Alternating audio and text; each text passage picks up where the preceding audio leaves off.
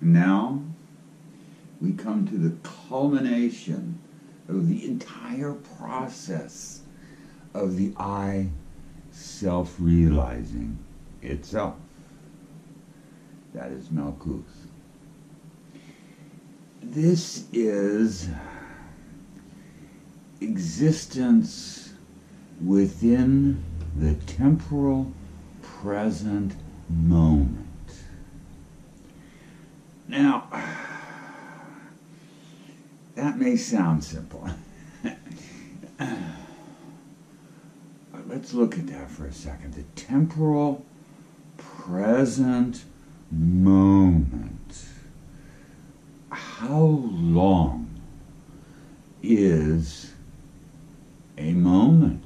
What is the duration of a moment? This is the realm of duration, that final component of time.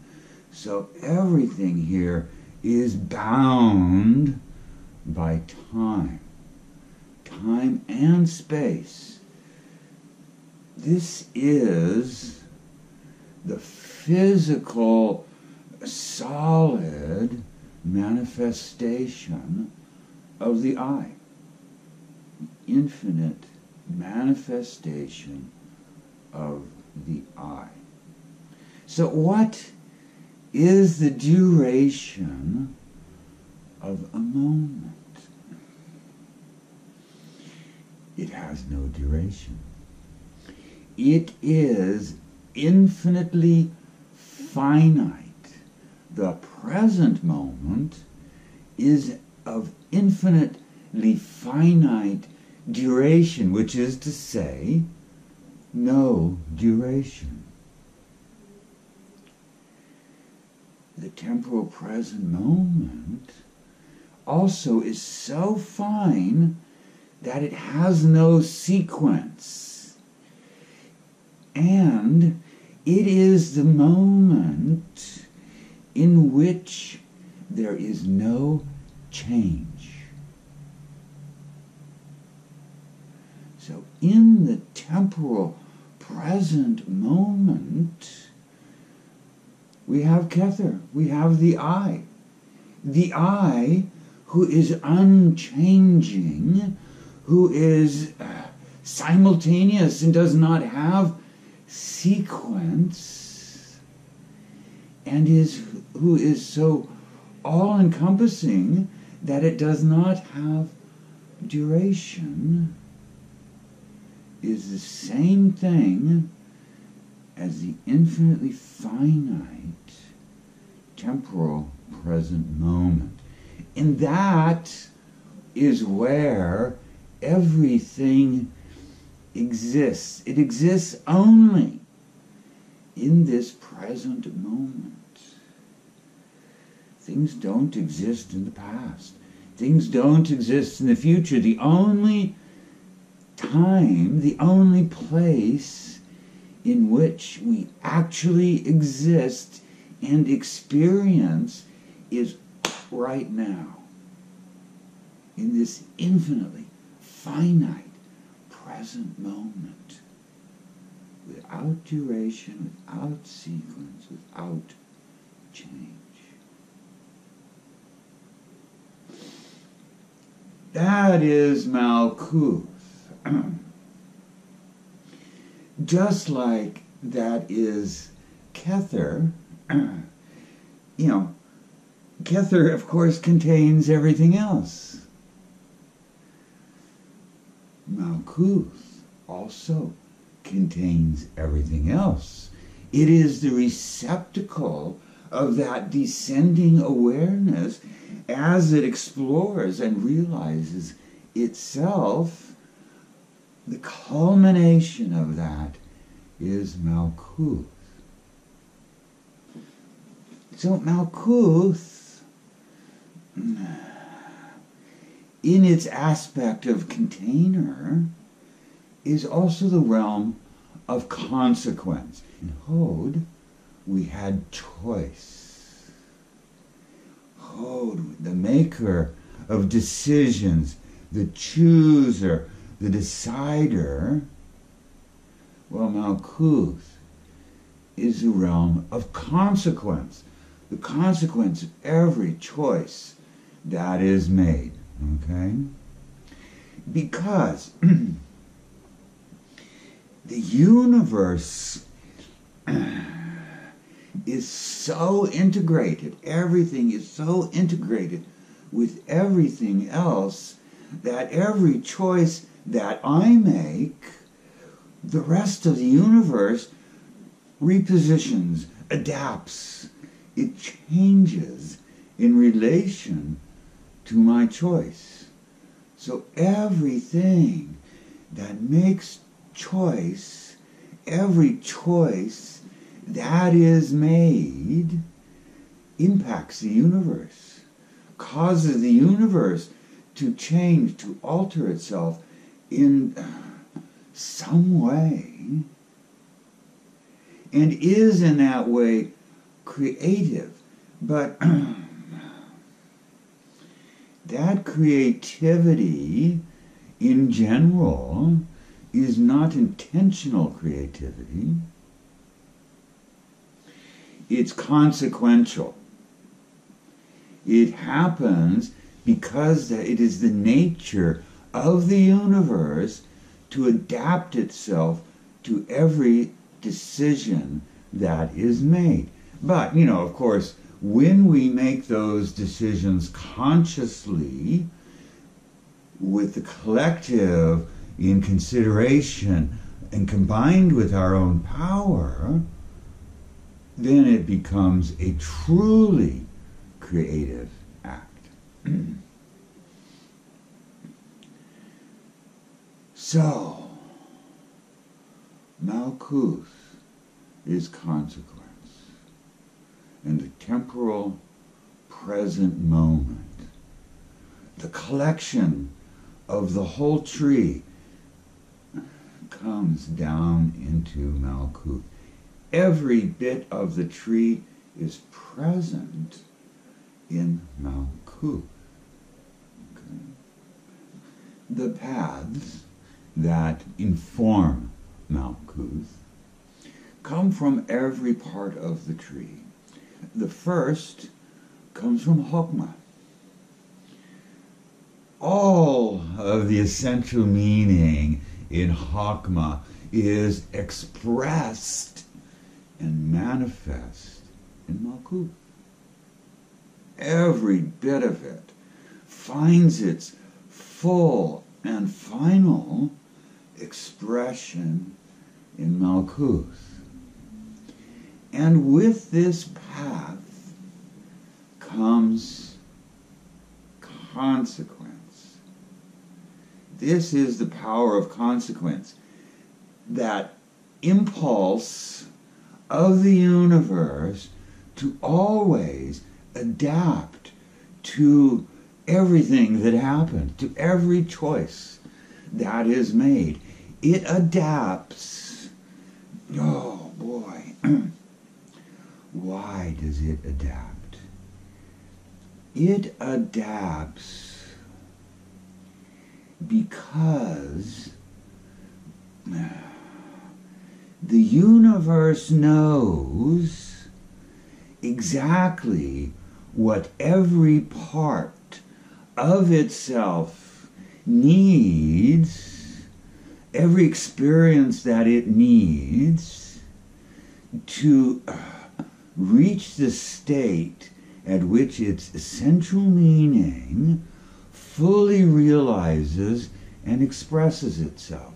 So it knows what is needed and provides everything that is needed for that to occur, for us to have our perfect expression of the I.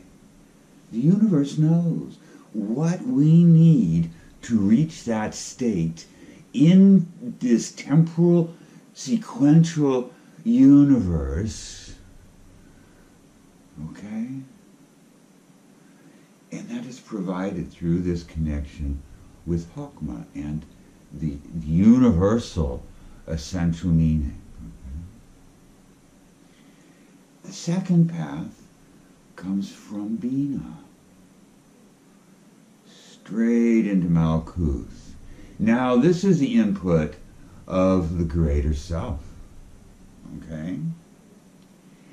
That aspect of consequence that we call karma. Now, this is a very personal consequence based upon our own decisions that each have consequence. And it is the greater self that personalizes the lessons that we need to learn, the things that we need to experience so that we will come to that place where we perfectly express the I in that infinitely finite temporal present moment, consciously. That's the goal, if you will. That's where it's all heading. The perfect expression of the I in the temporal present moment. A perfect conscious expression of the I, because that is the nature of our awareness. It must be intentional and fully conscious here in Malkuth. Okay. So that is the second input to Malkuth, the second building block of Malkuth from the supernal realm. Okay. The third comes from Gedula. This is the presence of the great power of collectivity within the temporal present moment. Now, for human beings, we sort of shut this out in general. We're so disconnected from the collective.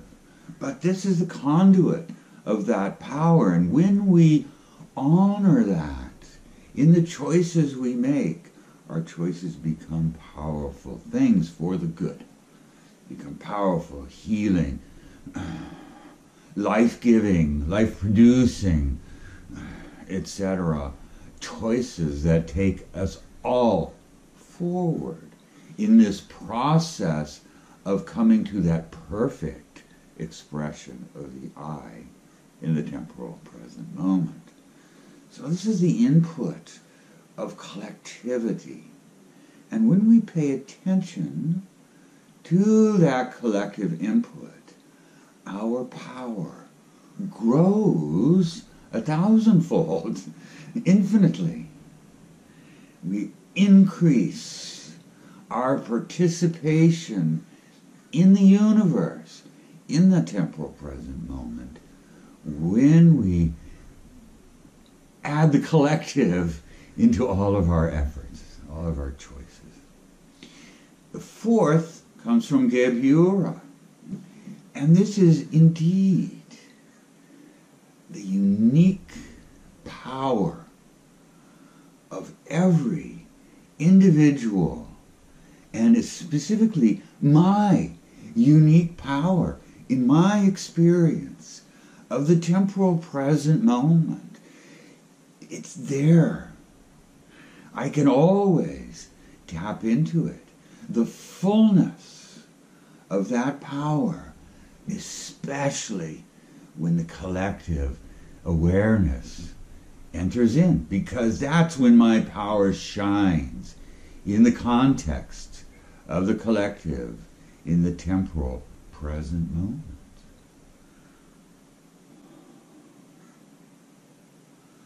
Okay, now the fifth is the path of Tov, between Yesod and Malkuth. This is the first of the lettered paths into Malkuth. This is the moon, the planetary moon. This is our personal planet. This brings rhythm to the universe. Rhythm, the lunar cycle, the lunations, the month. This is our personal timekeeper, more than the sun. The sun is these big stretches of time, the years. We only have a handful of those in one lifetime. Passages of the sun, circuits of the sun. But the moon is always with us, always, determining our life, our experience, our emotions, our thoughts. This is the moon, the rhythm of life, the timekeeper of life.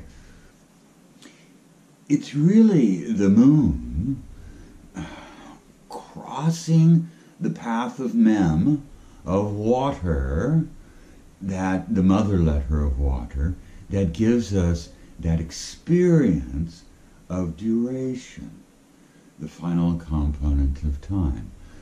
It was Beth, the path of Saturn, between Kether and Tiferet, crossing Shin, the mother letter of fire that gave us change. Then it was the path of Resh, the sun, between Tiferet and Yesod, crossing the mother letter of Aleph, that gave us sequence. And then it's here, the path of Tav, between Yesod and Malkuth, the moon, crossing Mem, that path of water, that between resonance and dissonance, that perpetual traveling back and forth between these two that we do, that is existence in this realm. Crossing that path, the moon, the timekeeper, gives us duration, which is an experience of consciousness. Duration, seeing the sequence as it progresses, gives us the experience of duration and time. Okay? So that is finalized with Tav. And so Malkuth is a rhythmic place, a cyclic place. It comes and it goes and it's always changing. But there is a degree of continuity to that change. And this is reinforced through Tav. Okay? It also illustrates how the astral integrates into the physical, and it does so through rhythm. Through the nature of rhythm, the astral significance becomes physical materia. In that is one of the things that binds us to physicality, because we are truly sentient creatures bound into physical, material existence. We are not free from this material existence until it releases us. Until we have reached a certain point in our experiences where we are released from this incarnation. It's only when we have attained those particular experiences in this lifetime, that those bindings are released. It's interesting.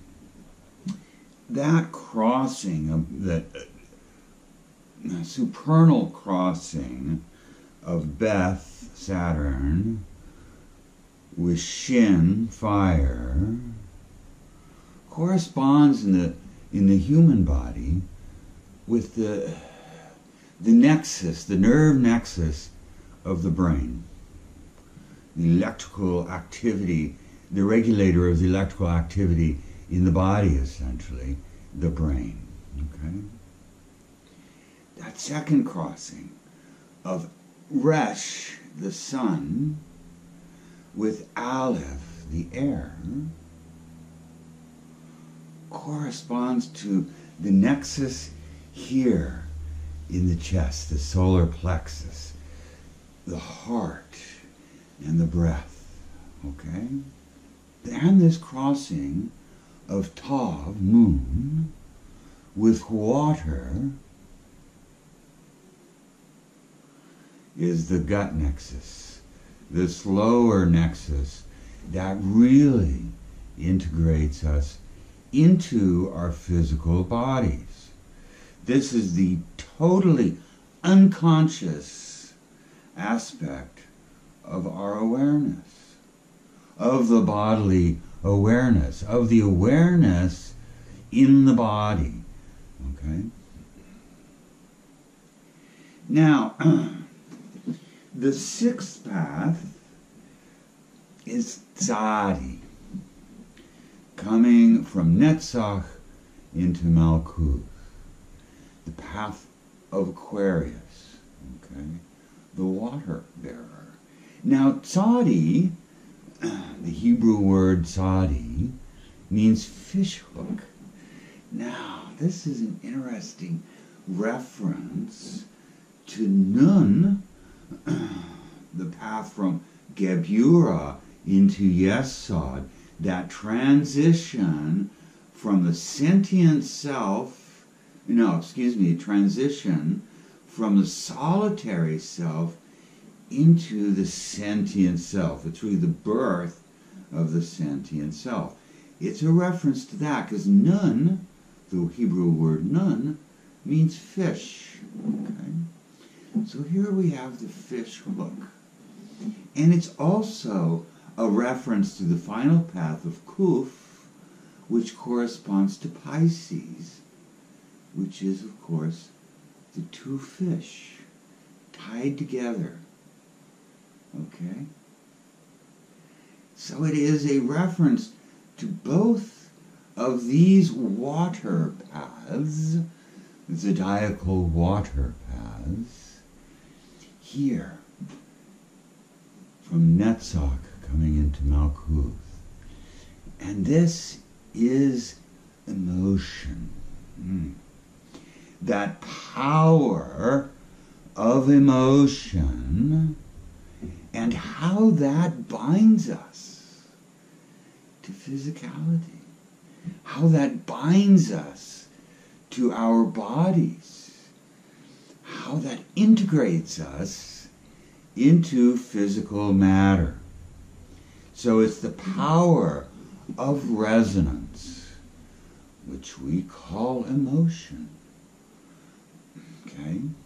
We experience that resonance through this path as emotion. We connect with other in this way through emotion that binds us to living. It fascinates us. We always need more of it, you know? We're always generating it, always encountering it, always being influenced by it, always seeing, perceiving the world, the temporal present moment, through this lens of emotion. It's always there, always binding us to the temporal present moment. And the final path, the seventh path, is Qooph, coming from Hod to Malkuth. This is the path of Pisces, the last of the zodiacal signs, a water sign, symbol of the two fishes who are tied together at the tail and are swimming, always trying to get away from each other, always trying to break that connection. Okay, this is Pisces. Now, Qooph, the Hebrew word Qooph, means the back of the head. So this refers quite a bit to the subconscious, but mostly what it's describing here is the brain-bound awareness. Now, this is a creature of habit, the brain. This is how and the avenue through which the sentient self, an astral creature, an entirely astral awareness, integrates into our physical bodies. For humans, obviously. It's through the brain that awareness integrates and moves around, perceives, experiences, expresses its essential meaning within the temporal present moment. The physical, solid, temporal present moment. This is how awareness can function. Without the brain, awareness, human awareness, cannot function in the temporal present moment. It cannot enter into incarnation and function, interact with other. Okay? Or realize itself. Requires this integration through brain. Okay? So, that's the brain-bound intellect, which is always rooted in emotion. All of its decisions, all of the deciding is based upon the valuations made in Hod, rooted in the emotional reality of Netzach. All of brain-bound awareness is based upon the fruits of resonance.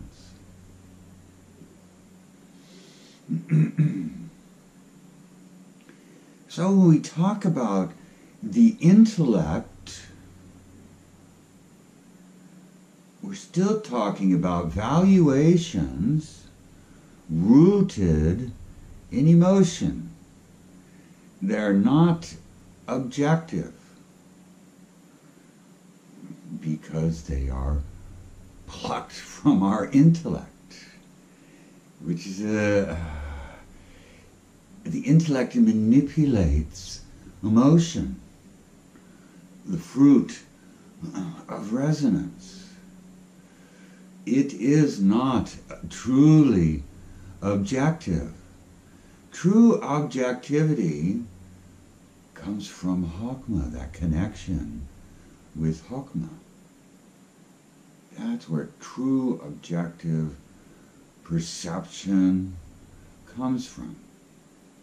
Not from Hod, not from the rational intellect. Okay?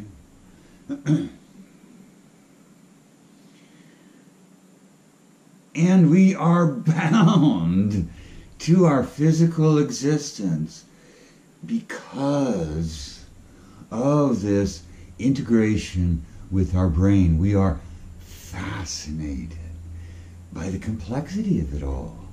We have to see what comes next. We have to see how the story ends. We are just bound by this fascination with life, with living, with the sequence, with the newness of every moment. See, that's the thing. We can't predict anything with absolute certainty because it's all filled with infinite change in sequence. So we can't see what those changes are going to bring, what the next change is going to be. You know, all we can live with is the change within the infinitely finite present moment. Because that's all we live in. That's all we have cognizance of in the temporal realm. To have higher cognizance, we have to, with our awareness, step out of the temporal realm and perceive with higher levels of our awareness, with awareness that is not brain-bound awareness, awareness that is not tied into, enslaved by that habit, the habitual, the sequential, Only when we step out of that part of human awareness do we have higher perceptions. And that's very easy to do. And we do it all the time. Anyway, so this is Malkuth, the infinitely finite temporal present moment. Now it is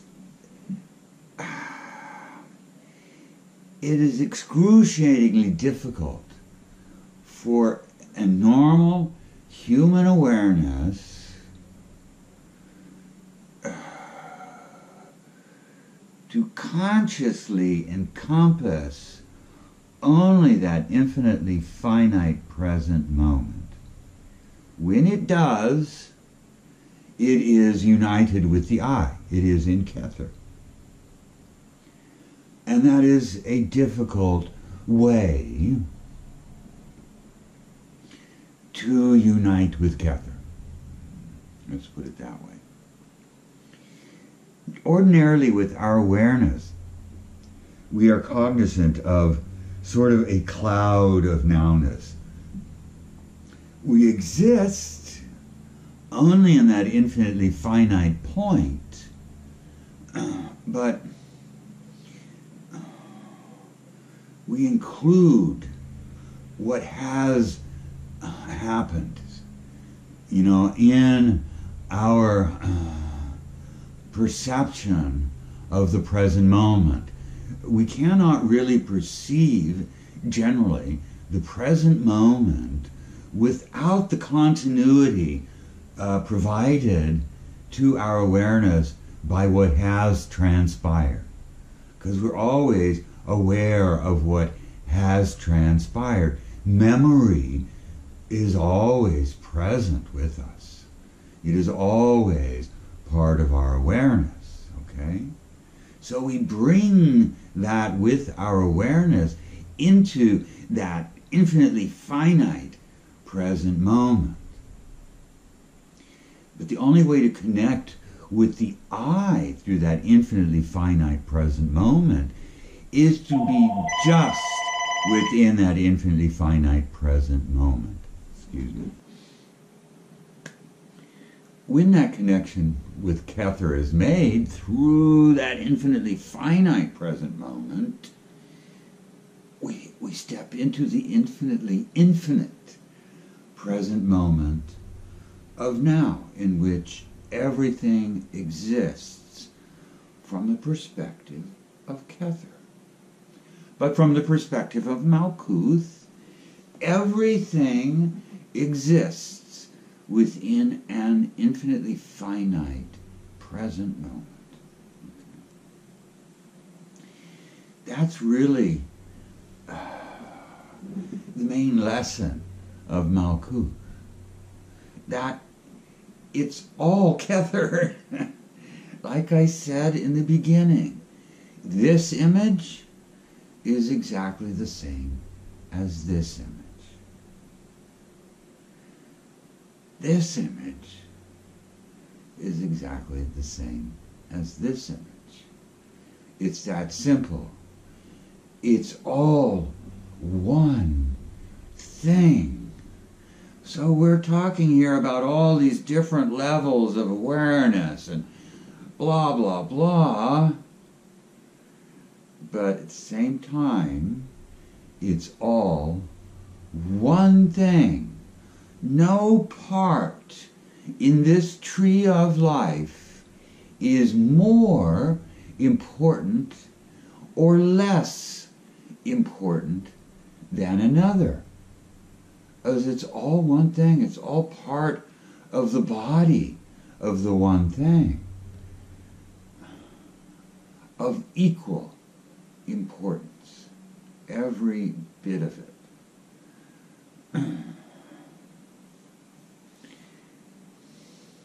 That's the tree of life. So, next video will be sort of a summation and some other observations I have about the tree of life, having to do with its balance, its integration, etc. So, until then, bye-bye.